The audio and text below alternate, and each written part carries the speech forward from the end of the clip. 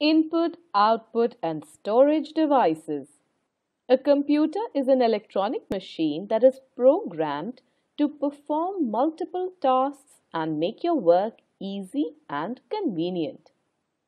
It has a complex mechanism both internally and externally which helps it to store, retrieve, and process data easily.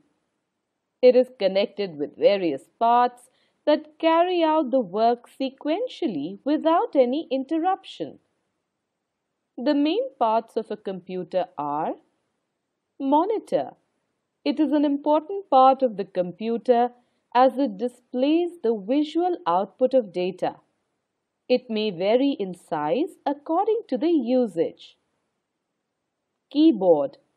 A keyboard is an input device with different types of buttons like number keys, alphabet keys, and special keys to enter data. CPU or Central Processing Unit. It is also called the brain of the computer. It is responsible for executing the instructions and fetching the correct output. Mouse. It is an input device used to move cursor and pointer on the display screen. It has two buttons, right and left, and a scroll wheel. Printer. It is an external hardware device used to generate the hard copies of your data. Bits and bytes. A computer operates and stores data in the form of zeros and ones. These digits are called binary digits or bits. Each bit is equal to either 0 or 1. The computer works in binary language which uses zeros and ones. All instructions or data that we input is converted to binary language before being stored in memory or processed.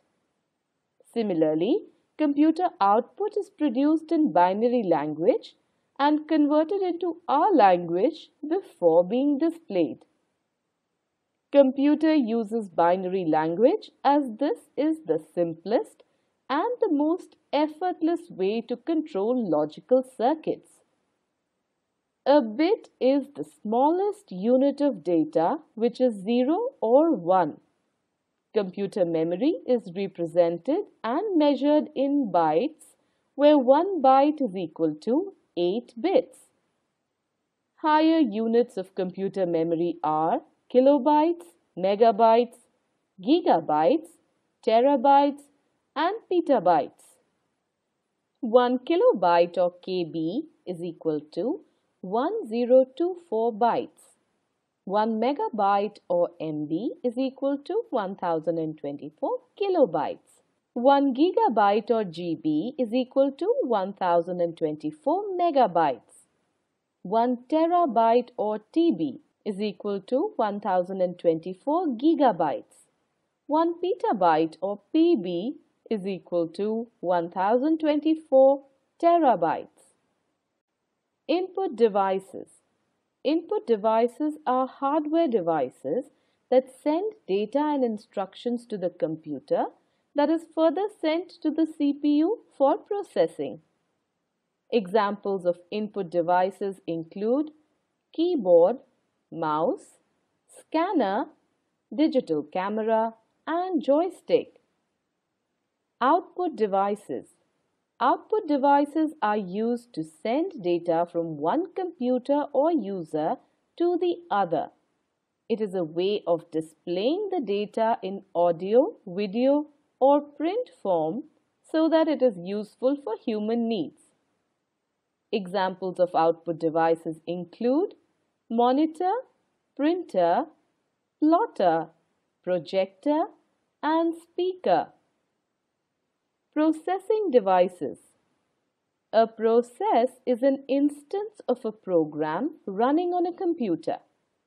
A processing system is a combination of machines, people, and processes. It is the transformation of a set of inputs into meaningful outputs. Examples of processing devices are Central Processing Unit and Graphics Processing Unit or GPU. Storage devices. Storage devices are computing hardware devices used for storing and extracting files for future use. They can hold the data temporarily or permanently and can be internal or external to the computer. Examples include pen drives, hard disks, CDs, DVDs, SD and micro SD cards, magnetic tape, and many more. There are two different types of storage devices, primary and secondary. Primary storage devices. They are smaller in size, designed to hold data temporarily, and are internal to the computer. Examples are RAM and ROM. RAM stands for Random Access Memory. It is the primary memory of the computer and is attached directly to the motherboard. RAM is volatile. It means that the data stored will be lost forever once the computer is switched off. ROM stands for Read-Only Memory. Its contents can be accessed and read but cannot be changed.